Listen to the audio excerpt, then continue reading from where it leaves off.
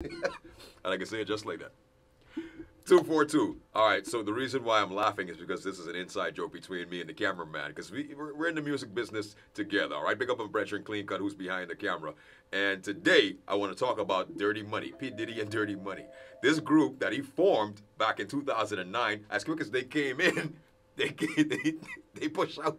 So, yeah, Diddy, Dirty Money, is a hip hop group formed by P. Diddy for his fifth studio album, which was called The Last Train to Paris. And he tapped Don Richard and Kalina Harper. And they formed the band back in 2009. Now, they have a few hits. Don't forget, those two ladies were a part of his MTV reality show where he was trying to put together a group.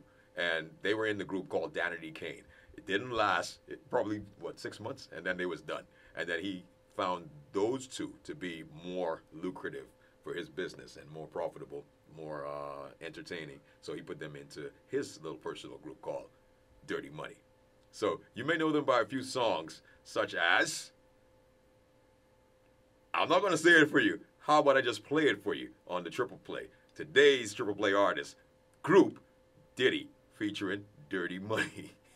It's funny to me because the group was so spontaneous. It was so short-lived, but they still got great hits. Back to back to back, right here on the station where hit music lives. P. Diddy, Dirty Money.